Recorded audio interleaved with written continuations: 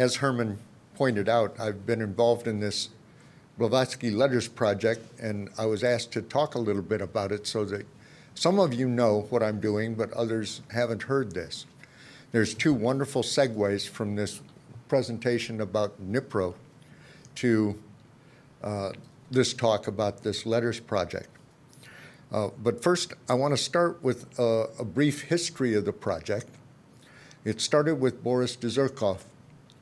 In about 1924, he began collecting, compiling the works of H.P. Blavatsky, who he was a second cousin, once or twice removed, of HPB. He was interested in his relative, but didn't get started till he came to the U.S. and then was invited to Point Loma.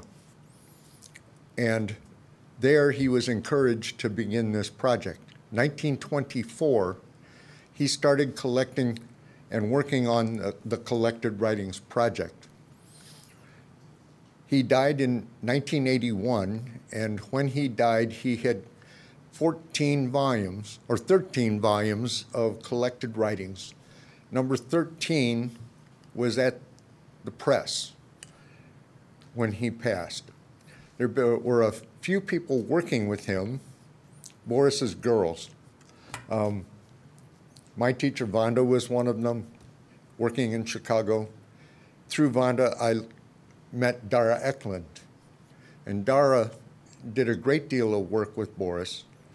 And when Boris passed away, Dara finished volume 14, and her husband, Nicholas Weeks, created the index, the comprehensive index, volume 15. Then Dara went on to do the collected writings of William Quan Judge, 3 volumes of the Echoes of the Orient.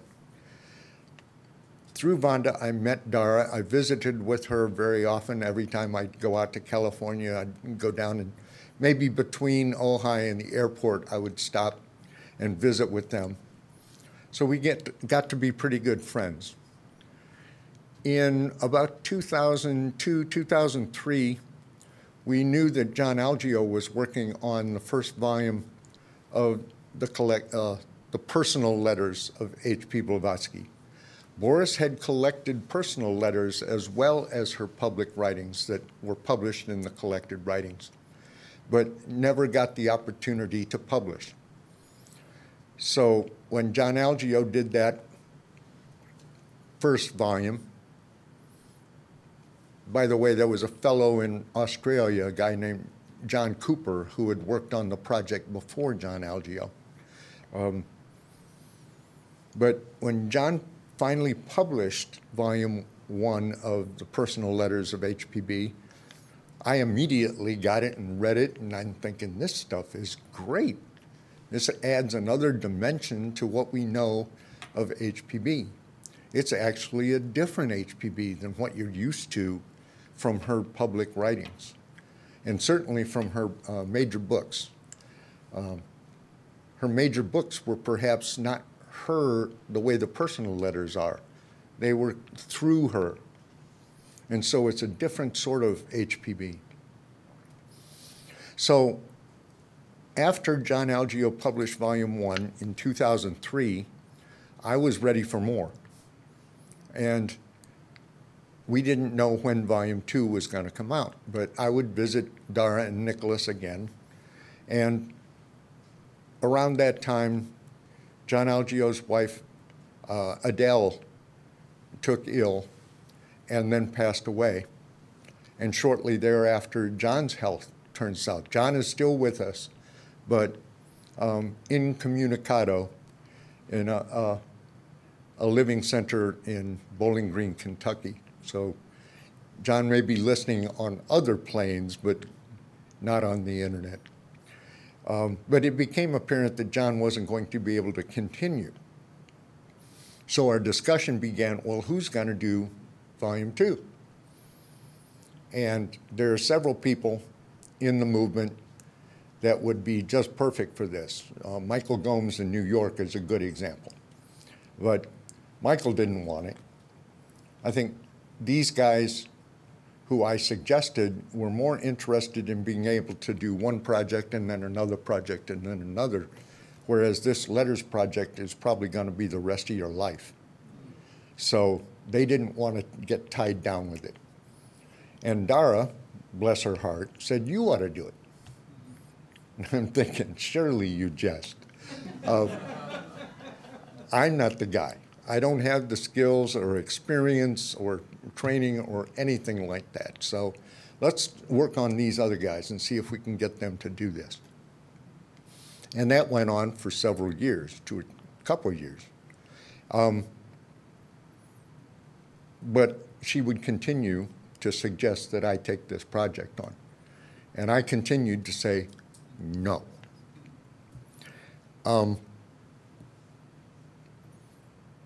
Fast forward a little bit. I had been talking with Dara about it, but it was just really between her and I. There was a Theosophical education conference here in Wheaton. What year was that? 2014? Yeah. So many years after Volume 1. And Herman and I wanted to talk about ITC business, and he invited me over to the hotel we were talking, and he said, when we finished, he said, Yoko wants to talk. Could you come down and, or could you wait till she comes down? I say, sure. And so Johanna comes, and we're talking, and she says, you know, we visited with Dara and Nicholas, and she said you ought to be doing the Blavatsky Letters Project. Didn't I say no? So the universe wasn't going to quit. We had the conference here, and I was worried that the word was going to get to Tim Boyd. He was president and the host of that conference. So I went to Tim Boyd, and I said, there's some folks here that are going to suggest that I take on the Blavatsky Letters Project. I was just intending to give him a heads up so he didn't get blindsided by this. And instead of being sympathetic, he said, do it. So that's how I kind of got volunteered for this. I did not know what the hell I was doing. I thought it would be easy. I looked at my proposal. I said, Volume 1 this year, Volume 2 and 3 would be the following year. No. So that's how I got involved, and I started learning the process. Boris Dezerkov's folios, his manuscript, were here. And Janet Kirshner, the archivist, had a volunteer scan all of those pages, typescript, photocopies of pages out of books and magazines. And so I had what Boris had collected, and I started digitizing it in OCR and all that and getting it into a format, footnoting, which I had done a little of that with the Mahatma letters. But then, and this is a segue from this, some folks in Russia heard what I was doing or found that I was doing it and said, you know, there's a bunch of letters in Russian that you guys have never seen. About 30 of them, I find out. Fortunately, none of them belonged in Volume 1 that John Algeo had, but a dozen of them belonged in the volume that I thought was going to be Volume 2, made Volume 2 a lot bigger.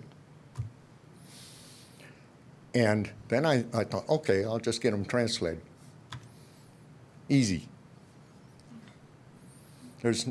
And Joe, you know the process that I went through. How do I do this? Oh, just get some volunteers, some amateurs, get a bunch of them. How do I evaluate the quality of their work? How do I know a good translation from a bad translation? Joe offered to evaluate for me. He said, I don't have time to translate, but I can take a look. But I wasn't happy. That wasn't going to work. I didn't want a bad product. So fast forward to last year. 1 year ago now, we had the ITC in Berlin. As Herman suggested, I was interested in what Yulia was doing with the birthplace in Dnipro, and I wanted to talk to her, and she wanted to talk to me about the Letters Project and the Russian letters. And by the way, there's a fellow there that's trying to do the opposite of what I'm doing. He wants to translate all of HPB's English into Russian, which is 10 times bigger than what I'm doing. 14 volumes of the collected writings.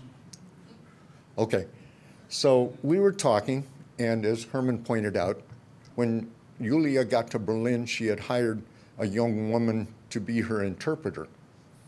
And this is the night before her presentation on Dnipro. We're having dinner and talking, and this young Russian woman is sitting here interpreting, and she's just flawless, perfect. And you would think you could forget about it, but she was distracting me. I'm thinking, that's what I need. So when Yulia and I finished speaking, I said, could I talk to you? Do you do translations? And she pulls out her business card and said, sure. Translation, interpreting, Russian, German, English, French, Italian.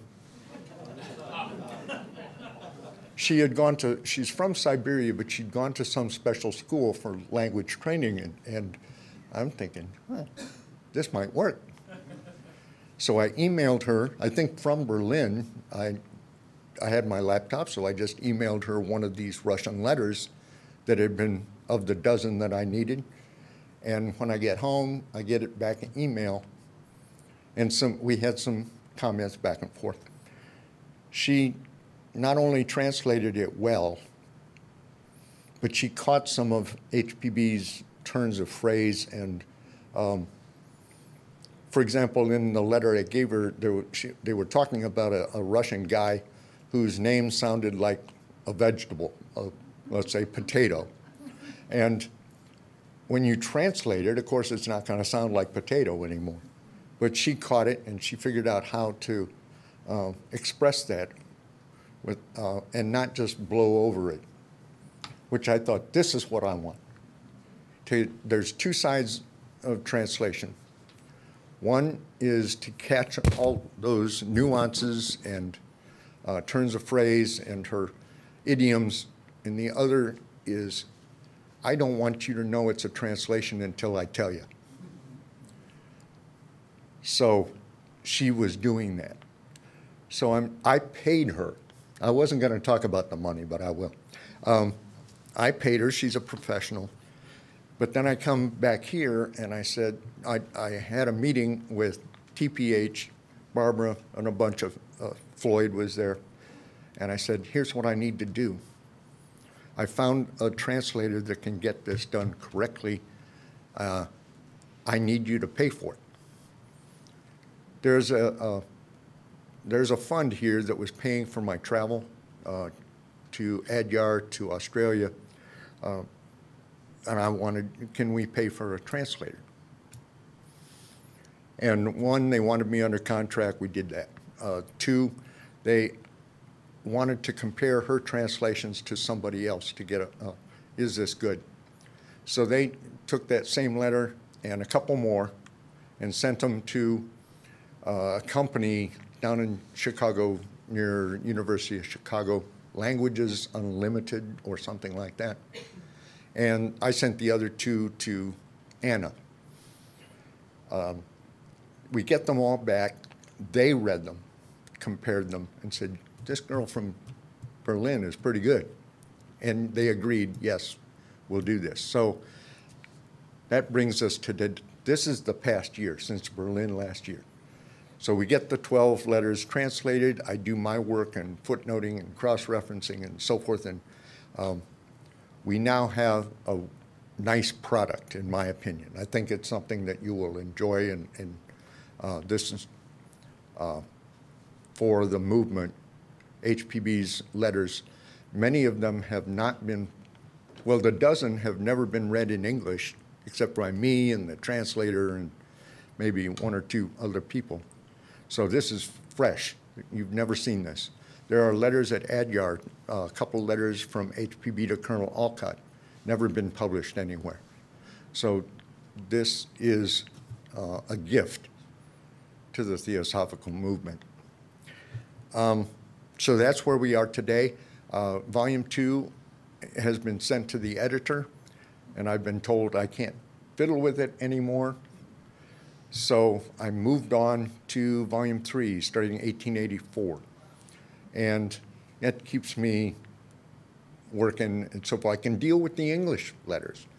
But TPH told me don't give any more to the translator because we don't know how much money we've got. We won't know until the book, we have to pay the editor, we have to pay the, for the index, we need to get the production, the physical production of the book. They don't know how much it is, so they told me not to spend any money. But I can continue working on Volume 3. I don't know much more about Volume 2. I hope that it will be available end of the year, maybe early next year. So we'll see. And it'll be easier for me to do Volume 3 because now I know what I'm doing. I have a translator and so forth. So that's the project. Does anybody have any questions about this?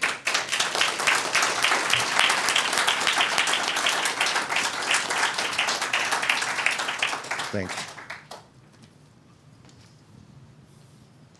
Well, certainly every one of us completely is in awe of your devotion to this very important work, so thank you.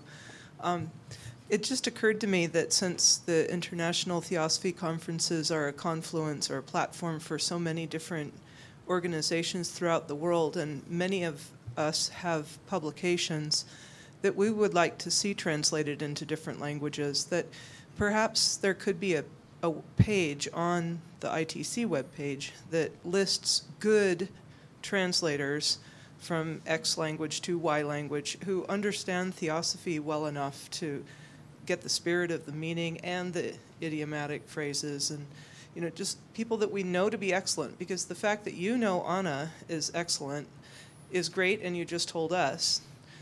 But maybe there's somebody else somewhere else who really needs that person and doesn't know where to go to find them. And so then maybe we could have that. It's just a thought, but I wanted to share it. Anna is now married. She's working in Indonesia in some larger project, but it's not permanent, not a permanent move. I imagine she'll be back in Berlin at some point. I get her first.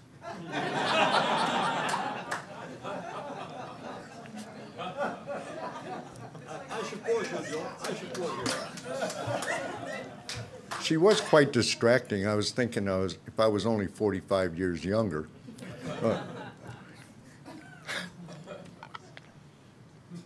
Any other questions?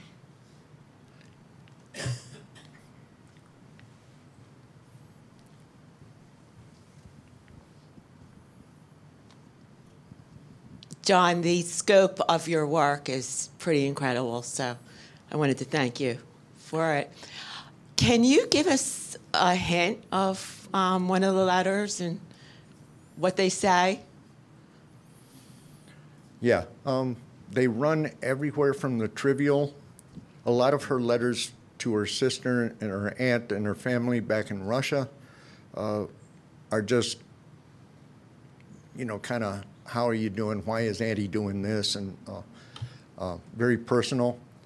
But others, I just had one. This is 1884, so it's Volume 3, where a bunch of folks in the London Lodge, they're having some turmoil between the Synod folks with the Mahatma letters and Annabonus Kingsford and the Hermeticists. The London Lodge was very eclectic. So they were talking about forming an inner group to study Synod's material. KH had written a letter suggesting that they do that. So HPB is in London at the time. She's staying at the Arundale's home, 77 Elgin Crescent, I think is the address. And they give her a petition and a pledge that they're going to form this inner group. On the petition, this is in volume 8, I think, of the collected writings, so it's not in my book, I just excerpt from it. This petition, KH writes a couple of remarks on it in blue. Moria just says approved in red, short and sweet. And HPB writes a comment, a paragraph in there. Yes, provided that you don't, that you are committed to this. KH writes in, you don't give the secrets away. So they approve this. Then HPB turns around and writes the letter. We don't have page 1, but a long letter to the London Lodge telling them why they need to up their game. They need to start taking this stuff seriously, and if you do, we will. HPB is writing in a tone of voice that's not trivial, that's not like her letters to her aunt or her sister. Over the time I spent with these letters, you would think that I would know HPB. But what I know is that there's a lot of HPB. Sometimes it's Helena, sometimes it's something, sometimes she says, boss tells me to say so-and-so, and you know she's it's being dictated by Mahatma Moria. But other times, like this letter to this inner group in London, she is just business, and it's serious. It's been published a couple times, and one in the Theosophist, it was called A Valuable Lesson. But what's been published is abridgments or segments, so in volume 3, there will be the full letter. We're missing page 1. But that's an example of what she's doing. The Russian letters in volume 2, many of them are written to a fellow named A.N. Aksakov in Russia, who is a researcher working on or trying to discover what's going on in the seance rooms. And so there's a lot of stuff in these Russian letters about the elementaries, and the Russian term that she uses is kikamora. Kikamori is a spook, or it's not a spirit, as she's telling Aksakov. It's not the human. It's the reliquae, or the what's left of the human, haunting the seance room. So that's another example of what she's writing about. And you haven't read these letters in English. Yeah. Thanks. I'm sorry, we also have Ananya and Nancy to present about the TOS. So thank you, Jon, and we can find you whenever. Yes. Any other questions? I'll be here. We have questions. I'll be here all week. You're waving. Did I miss something? Oh, there was one. Oh, you didn't finish it. Hang on 1 second. Oh. There is another important point about all that Russian business. Is during this conference we spoke about the translations and the work of Jon's translation work and work on the Blavatsky letters. And also we get aware of the fact that there was a problem with the financial resources to do the other translations. And then the idea coming up, why not adapting a letter? Adopt a letter so that you like to pay for the translations or part of a letter. Because it is so general interest to all Theosophists that it is a little bit pity that it is hanging around on something where everybody is waiting for. And maybe we want really to donate the translator. Of course, that has to be coordinated with Jon and with Barbara, TPH and so on, to get a good working condition. But I think if we help to, in this level, by a financial support, I think that can only be welcome. Yeah? And we all like to see the letters. The same thing, of course, is true for the Dnipro Blavatsky Museum. There has a lot of things to be done. if we are able to help, not only with money, but also by supporting the thing and the work. And if you are interested, we have here the bank information maybe to start with. And on the other hand, if you like to support in all type of works to get the thing running there and to explore much more, I think contact us from ITC. We have direct contact on the moment, and we can try to coordinate what is going on. Maurice Bischoff is also a person what has contact with the ladies over there. So, but I think maybe the best is try to coordinate everything so good as possible, so that we have the most effect from all the work what will be done. Okay, thank you. Yes, I know this bank account and I also donated. Yeah. After we visited Dnipro. I'm from Ukraine. I visited Dnipro in 2016. Yeah. And I reported to these photos, and I personally donated.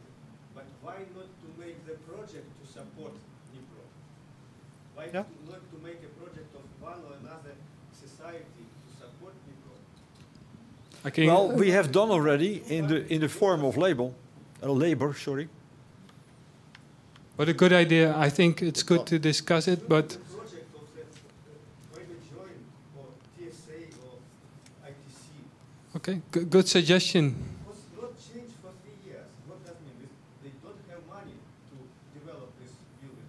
Can you imagine what you probably can imagine how to make from this what they have to the museum? What budget would be in US or in Netherlands?